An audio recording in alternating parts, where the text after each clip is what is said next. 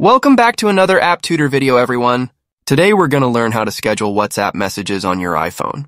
Whether it's a reminder for a meeting, birthday wishes at midnight, or a follow-up message to your team, scheduling WhatsApp messages saves you time and ensures you never forget an important message again. Now, the WhatsApp application itself doesn't have a scheduling feature just yet, so we will have to use another little trick in order to schedule those messages. We will be using the Shortcuts application on our iPhone. Every iPhone has the Shortcuts app pre-installed, so just open the app and then go over to the Automation section by tapping here. Let's now create a new automation by clicking on this blue button right here, and that's going to show us these personal automation options. Firstly, let's select the time of day at the very top, and our job is to select a time of the day when we want to send our message. Let's say I want to send it at 3 p.m. I'm going to select that time here. Then you can select it to repeat daily, weekly, or monthly, and then check this Run Immediately, because we want our message to be sent automatically at that specific time.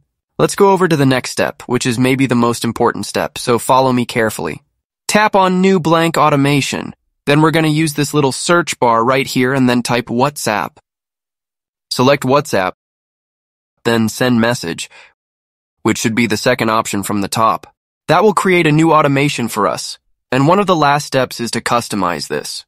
Select the blue message part, and this is where we want to type the content of our message. Maybe that's happy birthday or similar, and I'll write, how are you, just as an example. Now tap on recipients and then search for the people to whom you want to send the message. I'll select one contact and then tap on done. Maybe you want to schedule this message to a couple of people, so tap on the plus option if you need to add more than one contact. Tap on done and then your message will be scheduled and sent at the time you chose. If I open my WhatsApp application at the specific time, you can see that the message will be automatically sent to the person.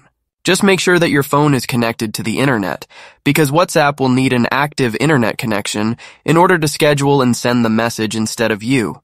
And if you don't want the message to be sent every single day or week, just go back to the Shortcuts app and then delete the automation which we had just created. Thank you for watching, and I'll see you soon.